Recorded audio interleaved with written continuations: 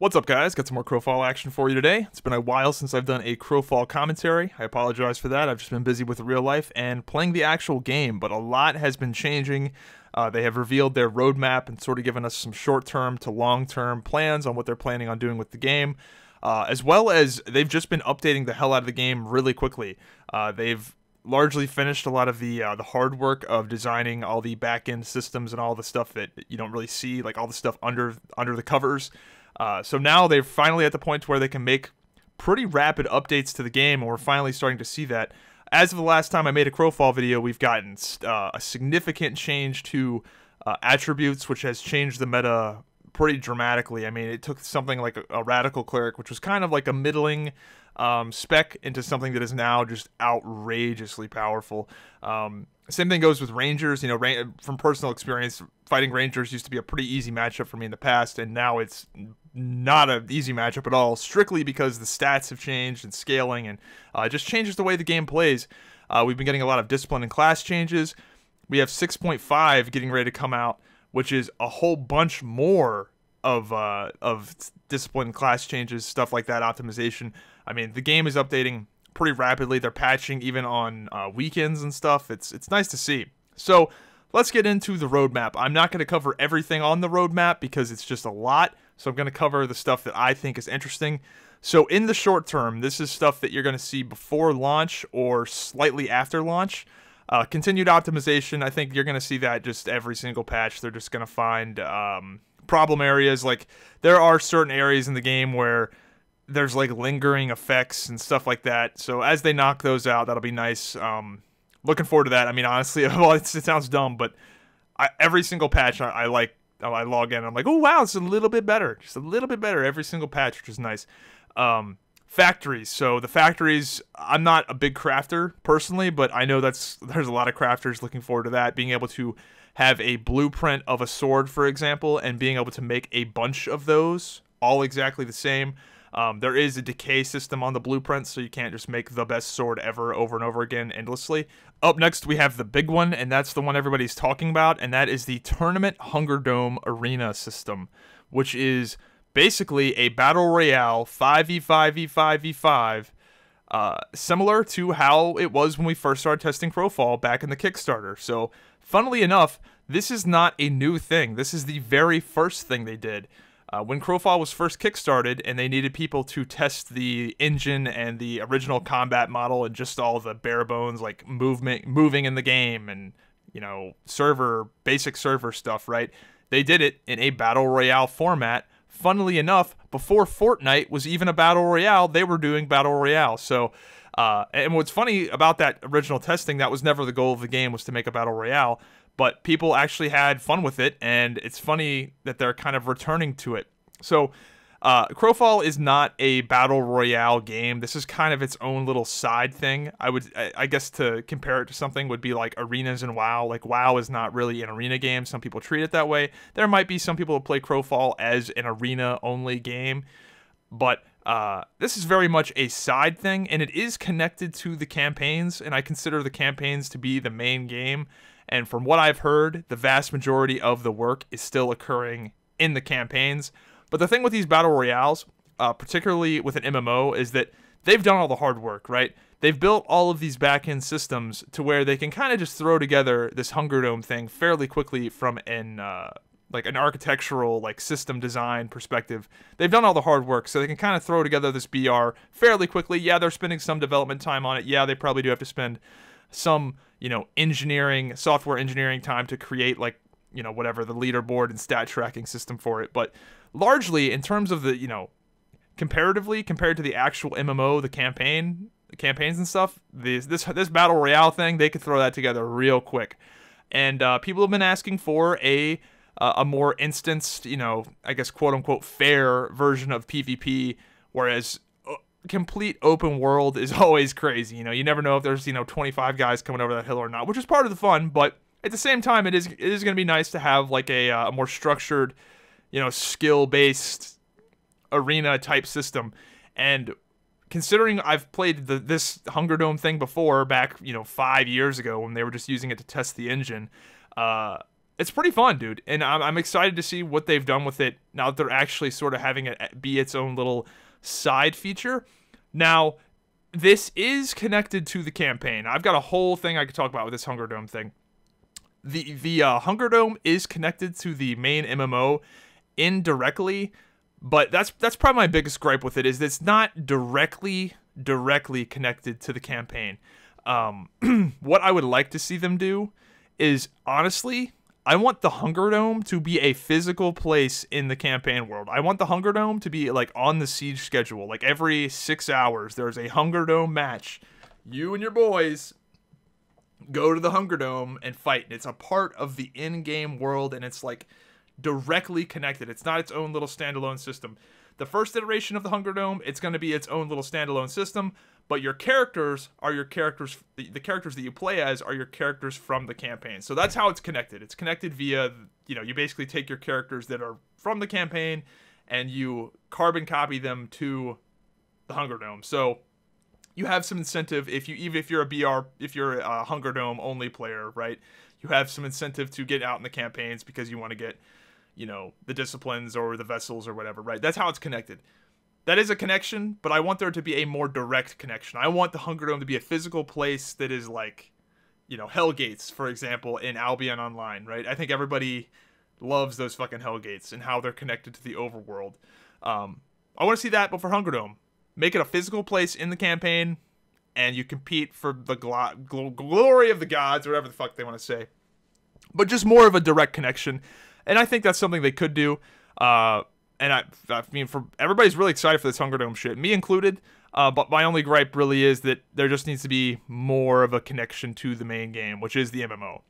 But yeah, I'm excited for that, for sure. I mean, I'm a big arena nut in WoW. I mean, I fucking love that shit. So why would I not be all about this? It should be fun. It was fun in the past when it was janky as fuck. It's going to be interesting to see what it's like all these years later with all the polish we have now. Next up, we have another pretty big system coming online, which might dramatically shift the game, and that is a handshake system for sieges. So right now, there is a siege schedule, meaning that if you own a keep, 2 times a week at 9 p.m., that keep is up for the taking, and you have to defend it, or somebody's going to come and take it, and it's at the same time every week, no matter what. With this handshake siege system, a guild can plant a, I assume some sort of bane tree or something on your keep and say, hey, we're going to attack you at this time frame. And that's how it works. And maybe the defender gets to pick the time frame. I'm not sure on the specifics, but yeah, so you will actually declare a siege and say, hey, we're coming, get ready. That'll change the game pretty dramatically. I'm curious if it's going to help the little guy at all. Crowfall right now has a pretty serious problem in that really only like 4 guilds in the game can actually hold a keep, because otherwise, if you're like this small or mid-sized guild, you just can't hold a keep because there's really no incentive for the bigger guys not to just come down and kick your sandcastle down for the hell of it. But if they actually have to place down a very costly Bane seed, or whatever the mechanic is, if they actually have to commit and like spend a serious amount of resources to declare a siege on you, then maybe you'll see a lot less of this, oh man, let's just kick the little guy and burn his shit down because haha, it's 9 p.m. on a Thursday and we're bored. That'll be interesting because it's gonna be hard for a Crowfall guild to really like get started. You really just don't see Crowfall guilds right now getting bigger and bigger and bigger. It's really just the same old fucking guilds doing the same old shit. There really aren't like up and coming guilds really, which sucks. It really sucks to see that because they just sort of get kicked down with the way the siege schedule is. There really isn't any incentive for the big guys not to just show up at 9 p.m. with all their fucking dudes and say, hey, let's fucking kill it. So, yeah. Will that be better? I don't know. It might be worse. I'm not super optimistic, but we'll see. We have a 3-faction rule set coming back. 3-faction rule set was the original rule set, but this should be good. 3 factions it's really good for new, like an entry for new players because they have teammates. If you don't have a guild and you're in a default faction with other people, you just have some more friends. It's a little easier from a social dynamic. When we did the Wild Hunt back a long time ago as the Earth faction, that was a really fun moment in the game. Anybody that was a part of that will attest to how much fun that was, just to have like just a bunch of friends. Like, you just had like a bunch of randoms, new players. Like, the new players absolutely loved it because they had like people they could talk to, and they had a foothold in the world that wasn't quite as hopeless. When when you go into the dregs with no guild, dude, it is hopeless. It is fucking hopeless. You have no fucking friends, no help, no keep. But with the Wild Hunt and with a faction, you actually might have a keep. You might have a you might have a little bit of a home base, a little bit of a footing to where you don't feel so fucking hopeless. So that'll be good. Another thing they're doing is they're going to start mailing out the collector's editions for the Kickstarter backers and anybody that bought one. So yay, we're going to get our fun shiny shit. Now on to the midterm systems. These are the things that are coming, I believe, after launch. First one, a big one, a skin system. So they actually are already making skins, and they've already gifted out a few skins. They have skins for mounts right now. It's a little janky with how you actually do it, but they do work. But we have mount skins right now. They have started gifting us player skins. We don't have them yet, but they've started, basically saying we're going to get them whenever they get this online. Like some sort of fire sword or whatever for being a backer. So just more skins, more emotes. Big one, though, they said pet skins. So are we going to be getting some sort of pet-like thing or some sort of, non-combat pet? My idea for a non-combat pet, by the way, dude, make an eagle non-combat pet that you can summon, and it uses the Spirit Crow tech, and you can scout with it. That'd be dope. Hey, just saying, free idea. Another thing we got coming, a stealth and tracking system. So I guess they're not super happy with the way stealth is working. So I guess we're going to be getting more advanced stealth mechanics and more advanced... I don't know if tracking means anti-stealth or if tracking means like literally hunting down other players. Either way, I'm intrigued. Next up, we got a universal PvP leaderboard. I'm all for this, dude. I'm all for any sort of stat tracking or just any sort of... what's the word? Any sort of system that kind of gives your character a history. I really, really love the WoW achievement system and the WoW statistics system so much. I really like... Maybe this is just me, but I really like being able to look up a character on the WoW... battle.net and go through their achievements and be like, wow, this guy's, he was around back then, he was there, he's got these Ulduar achievements, I really like that. Any sort of system that gives your character a history and like a backstory and, can really, bring up those member berries, anything that can feed into that, I think is just great, especially for a campaign type MMO like Crowfall. Especially for a PvP game like Crowfall, where there's gonna be those memories and all that dope shit that happens. I mean, the game hasn't even come out, and there's already been a lot of awesome stuff that's happened in Crowfall. So any system like that is great, and even if it's just a kill tracker or whatever, still I'm all for it. Improved caravan mechanics. I mean, I guess they're trying to make pig running a little more fun or interesting. I don't know what they're gonna do, but whatever. Free building and dregs, meaning that you can put a keep wherever you want it rather than in a specific place. I'm not too optimistic for that, honestly, dude. I really don't. There are a lot of people that are all about this free building shit. I'm not one of them at all. In fact, I think it's just a waste of fucking time.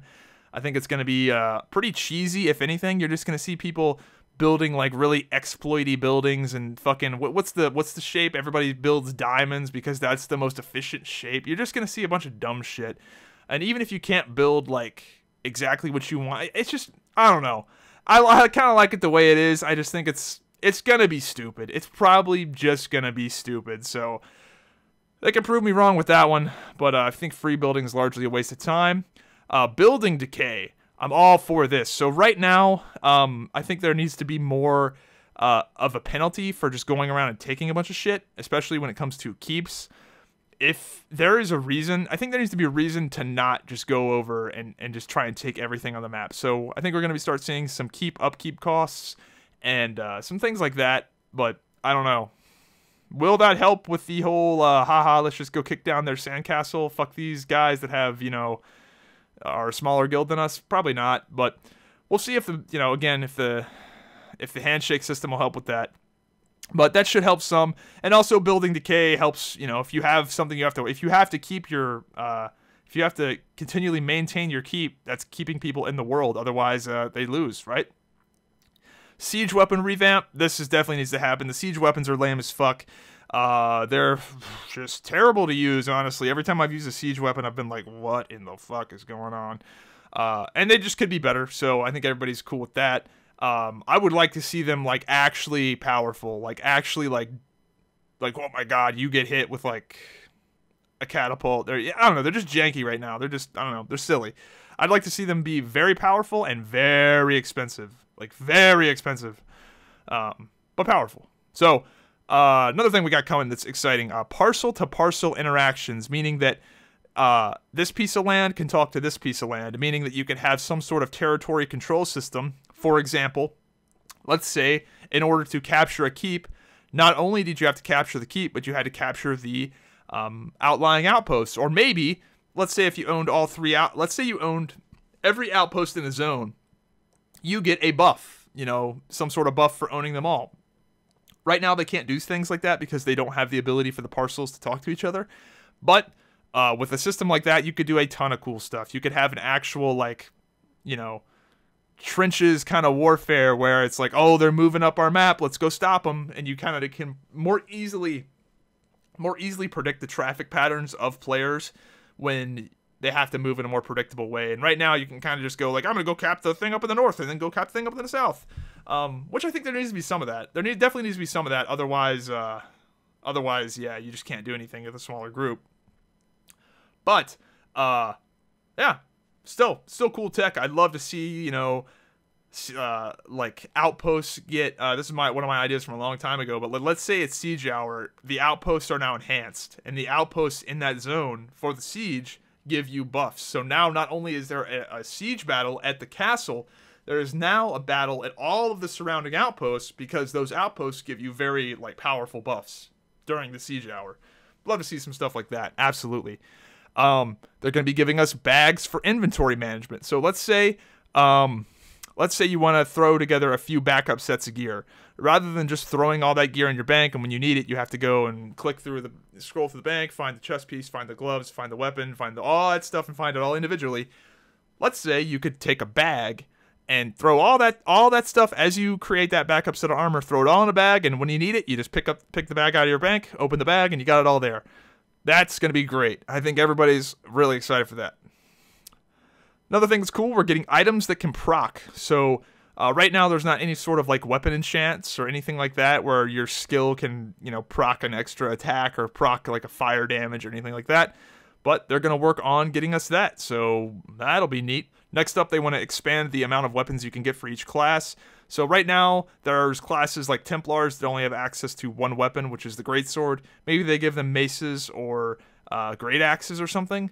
That's always fun. More customization is good. We're getting dyeing and colorization for armor. Again, that's always great. A new class. If I had to guess, the new class is going to be a bard. A long time ago in a QA, I think somebody asked a question about the bard discipline and how it's really underutilized. They have all these really cool bard songs and like this twisting mechanic that nobody actually ever uses. And they said that they're really not happy with it and that they might end up just removing the bard discipline and renaming it to something else and eventually doing a bard class. Well, they have actually gone and renamed the bard discipline, broke it apart. And now we have a new major discipline called Entertainer, which is shit. It's terrible. Like, no one is ever going to use it. But if you were a bard class, that might be a lot more of an attractive discipline than it is right now for the way the game is.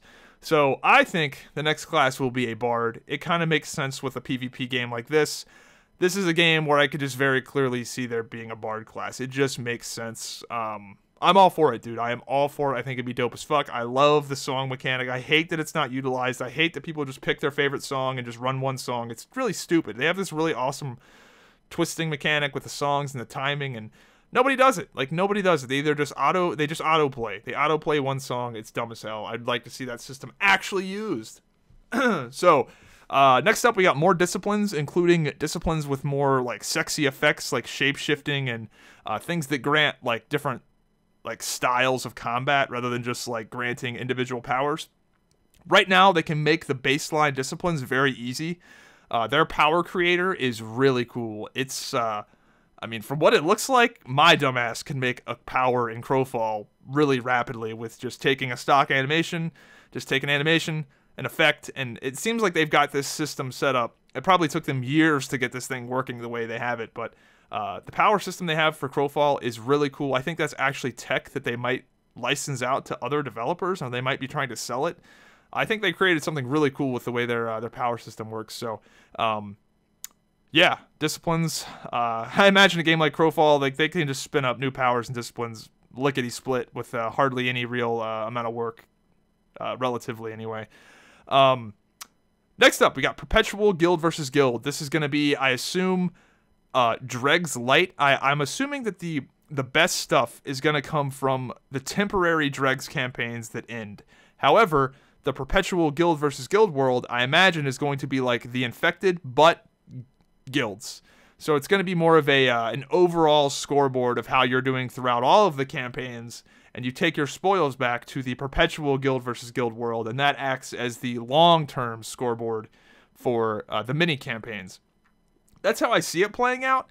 I would like to see it play out like that, personally. I think it'd be really cool if the Perpetual Guild versus Guild world was kind of where everybody went all in and used all of their spoils from the temporary campaigns. They brought the stuff out from the temporary campaigns and then launched a huge assault in the Perpetual Guild versus Guild world. I think that would be super cool. Another huge change we're getting is guild and alliance caps. Now, this might dramatically change the way the game is played and might help with the problem of the fact that there's not really up-and-coming Crowfall guilds. It's just incredibly difficult to get your guild. If you're a guild that cares about like owning keeps, it's really hard to get that ball rolling to where you actually can own a keep, because the bigger guys just come and smash your shit for the hell of it, even if they don't want to take it. But if there's guild and alliance caps, you're not going to have as many of these big conglomerate guilds that just completely bully these guilds of like 20, 30 players. So maybe that'll help some. Right now, the Guild Alliance cap in the game is just outrageous. It's 2,500. It's 500 players per guild, and you can have an alliance of 5 guilds. So absolutely ridiculous. That needs to be something that happens in the game. Hopefully a little quicker than this. This is on the midterm list. I don't know why that can't be a short-term thing, honestly. But the lack of up-and-coming guilds in Crowfall is pretty sad. I mean, I think it's going to be really hard to see a guild that doesn't just immediately like either join a bigger, more established. I mean, right now the only people that own guilds are alliances that are the only people that own keeps are alliances of guilds that have been playing the game for years. Like, there's not like a brand new guild out there that's just out there that even owning a keep, much less like doing well in the campaign. I mean, you just can't hold on to one. It's rough. So maybe with Guild Alliance caps, that'll help some, and it won't be quite as bad, but we'll see. I mean, I don't know. But yeah, the lack of up-and-coming guilds in Crowfall certainly is an issue. It seems like it's it's rough. I mean, this is a problem in all open-world PvP games, but there's certainly some things in Crowfall where it's like, really? The Alliance cap is 2,500 players? Like, that's pretty fucking dumb. So yeah, we'll see. More biomes. Yeah, more biomes coming in Crowfall. We're going to hopefully see some like desert and swamp and more racial architecture. Right now, all the stuff you see in the game are like Stoneborn ruins. Everything is Stoneborn. The portals are Stoneborn. The broken ruins and shit like that. It's all Stoneborn. But eventually we're going to start seeing Elkin and Imbari and all that kind of stuff. That'll be awesome. I'm really looking forward to that. Stuff like that will help make the game feel fresh. I would love to see volcanoes and, like, I don't know, stuff like that. I think will be really awesome. And I mean, that's just work. All that is just art. So it just takes time and money, and yeah. But it's not something that I think is technically any sort of technical issue, other than just have to have artists slave away. Start cracking that whip, J-Todd. And then last thing, animal and creature taming. I actually put a question mark beside that because I don't know what that actually means. Maybe you'll be able to tame a mount rather than buy one. I don't know. I don't know exactly what that means. Maybe that will be a part of the pet system, the non-combat pets. That is something they wanted to do. Maybe the pets will be a utility. I really don't think we're going to get combat pets. I think combat pets are just a fucking joke, and I think they know they're a joke. But I would love to see some, like, utility pets, right? Like, maybe you had an eagle that, again, like I said earlier, that you could take control of and scout. Or you had some sort of pet that was used for tracking, or, I don't know. You could do lots of cool utility-style things with pets that I think will be kind of neat. So, yeah.